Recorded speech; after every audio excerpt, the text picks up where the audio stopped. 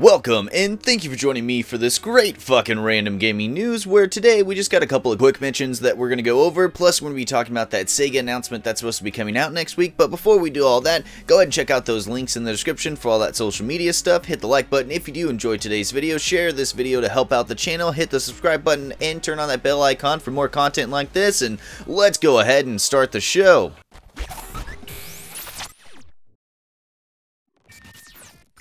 First up here for the quick mentions, we have Destroy All Humans, and that's because they have a new demo out over on GOG. It's something that you guys can go pick up if you are a PC player, so if that's something that you're interested in, you can go get Destroy All Humans over on GOG here. And it's 8 gigs of data that you have to, make room for on your hard drive there, and it's only going to give you about 20 to 30 minutes of actual gameplay.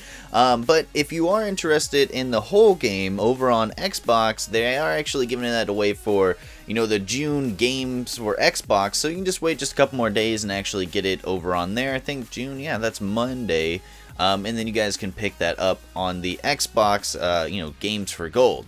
And next up here for the quick mentions, or lastly here for the quick mentions, we actually have Parks and Rec and Animal Crossing in the news, because it would seem that somebody actually took it upon themselves to recreate this scene where Ron Swanson actually pulls his own tooth out during a meeting and everything here. Now, he didn't really, pull his tooth out. His dentist did it a couple days prior, but he has a pretty funny statement that it's always nice to show your other co-workers how much pain you can actually take.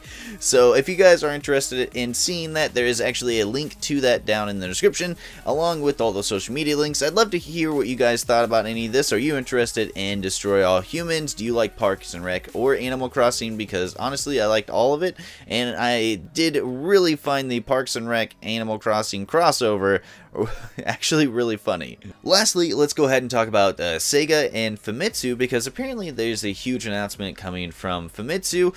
This journalist here on the screen actually apparently got a huge scoop from some of the technology and executive staffs over at Sega, and apparently it's a scoop, and this is his quotes, it's a scoop from a game company that everybody loves, an insane scoop.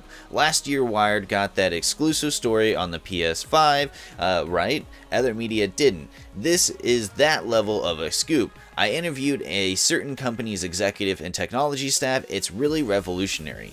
Really, it's a revolution. So apparently, they're doing something along the lines of, maybe making a new console, but I really don't think that Sega is making a new console. There doesn't seem to be a lot of hiring for that kind of stuff happening over at Sega, but I definitely eat my words. Apparently, especially if, June 4th comes around and they say that they are making a new console that's coming out next year or something, I would love to see that happen. I like to see the smaller things, or like indie things like that happen, where it kind of shakes up some of the bigger stuff, because right now we only have 3 main consoles. We have the Microsoft, Xbox, we have Sony's PlayStation, and then we have Nintendo's Switch right now.